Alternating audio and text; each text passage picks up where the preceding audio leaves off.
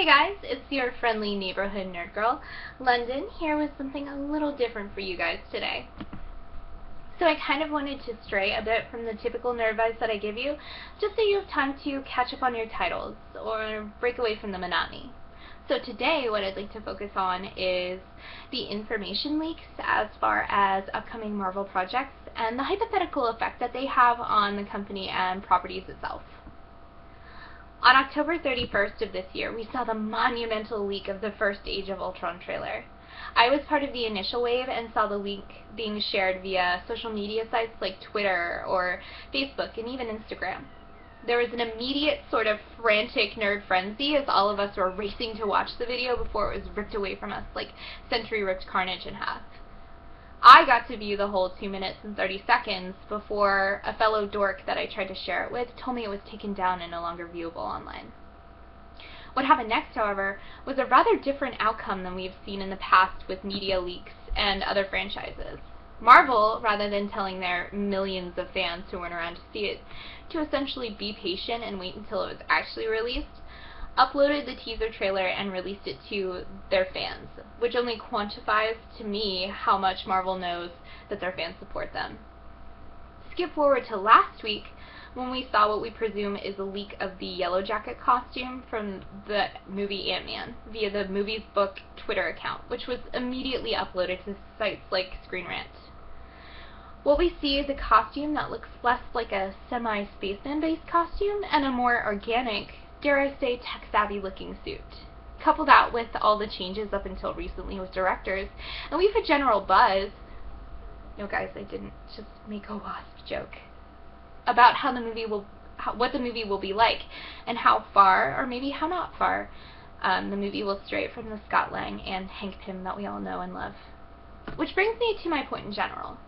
How much of these leaks are helping create a positive response to upcoming events? And alternatively, how much backlash are we seeing because this is not the way that it was in the comic books, or this looks horrible because it's a family-oriented film, or this would be better if the movie actually followed the timeline? The best way that I can liken this situation to anything would be to compare it to certain specific events in the Mark Millar Civil War timeline. For example, I completely see this situation as being akin to when Tony Stark convinces Spider-Man to reveal his Peter Parker secret identity, which he ultimately does. There's a pivotal point in Civil War, just like with these media leak influxes, where we can see these clearly defined good and bad. Releasing the information to the public after subsequent leaks only pushed Marvel to actively campaign harder for its Age of Ultron title, of which a newer and extended version of the trailer that had previously leaked to the public was released yesterday on 11/12. If you guys haven't seen that, I will provide a link to that in the comments below, just so you guys can see it. But what that means for us as fans is that we get to revel in the precious few minutes that we get a preview into these Paramount blockbusters, which obviously is a win for us because in the past, these leaks would be pulled and erased like the X gene in Decimation. Adversely, it can also lead to public backlash as far as differences between the comic and associated movie titles, being that one does not specifically always follow the other. How many times have we seen fans comment on content, or perhaps even just the way that one character differs from their home within the multiverse? To me, that mindset is our one more day as nerds. We're essentially taking something that was meant to be positive and breaking it down and using it to fuel some kind of misguided rage or hate. Do things differ in the cinematic universe from the comic continuity? Yes, definitely.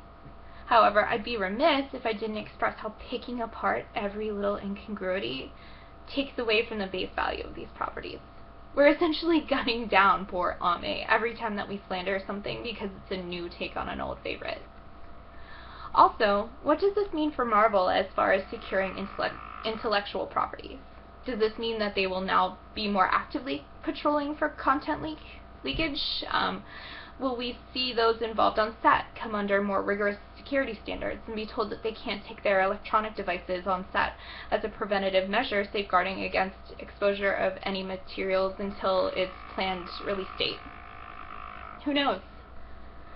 As one nerd amidst a sea of nerds, I can say that for myself, I'm happy to see Marvel put a positive spin on everything, and that I'm glad that whatever sentiments that people have who are finding problems with the content that they're viewing, that they're not disparaging enough for Marvel to just completely censor these leaks until after the projects are completed and released in theaters. We're in an age where all these amazing things are happening, and we're seeing old characters that we love come to life on the big screen. It's almost like being alive during the golden age of the cinematic universe. I can only hope that in the future, these events will lead to accelerated releases of teaser trailers, as well as allowing us privy to more content, like the costume leak that we saw. One can only hope. Only time will tell. Until next time, remember that with great nerdiness comes great nerd-sponsibility.